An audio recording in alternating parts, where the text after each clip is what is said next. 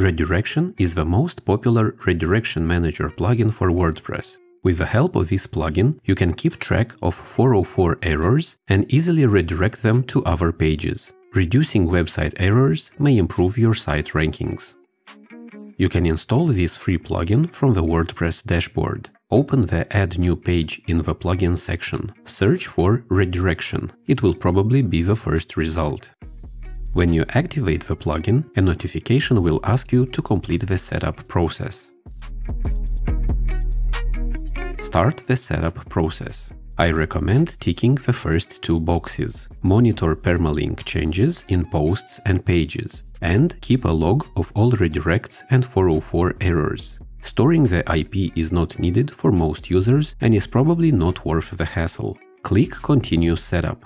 This page will automatically test if the WordPress REST API is enabled on your website. In most cases, you should see the green light, but there are some WordPress plugins that disable it, so you will have to look into it if you get an error on this page. You will be redirected to the plugins page in the Tools section.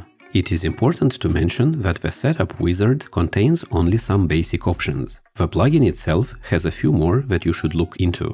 In the Site panel, you can find some important options that shouldn't be taken lightly. Be careful with them. You can relocate your site by redirecting all pages to a different domain, and you can create site aliases. You can force redirects from HTTP to HTTPS. Do this only when you have an SSL certificate for your domain. You can set a preferred domain version with or without free Ws. You should do this only once, preferably when you're creating your website. Changing from one version to another may have a negative effect on your site rankings. In the Options panel, you can support this plugin with a donation using PayPal. The smallest amount is $16. Here you can select the duration of your redirect and 404 logs.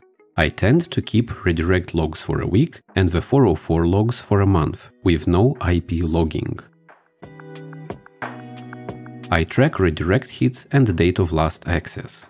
During the setup process, I enabled the URL monitor feature, but for some reason it appears to be off. Enable it again for posts and pages. If you enable this feature, the next time you change the slug of a published post or page, the plugin will create a redirect from the old slug to the new. This is very helpful on websites that often change the title and slugs of existing content. You can save these automatic redirects to a separate group.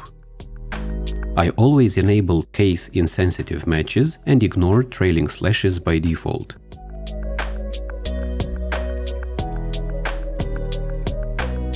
After a few days, come back to this plugin page and look in the 404 panel.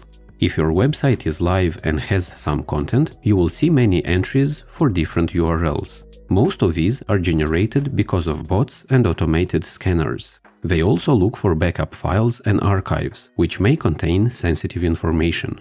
If you have many entries, I recommend that you group them by URL and click on Apply. This will help you focus on 404 errors that receive the most hits. You will see that many of these entries are for .zip and .rar files. These are usually created during the backup process or when moving your website from one hosting provider to another. This is why it is very important that you don't keep these type of files on a live website. If you see the source URL for an existing post or page, hover over that entry and click on Add Redirect. In the pop-up, paste the correct target URL and click the Add Redirect button. If you click on the gear icon to the right of a Cancel button, you will see 3 more rows with options. You can type a title for this redirect, and you can restrict the match criteria. And you can change the action for this redirect and the HTTP code, instead of the default 301.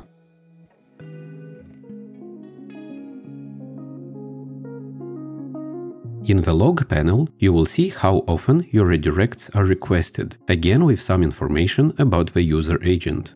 This plugin is an essential one and should always be active on your WordPress website. It's not the type of plugin that you use for a day or a week and then get rid of. Thank you for watching.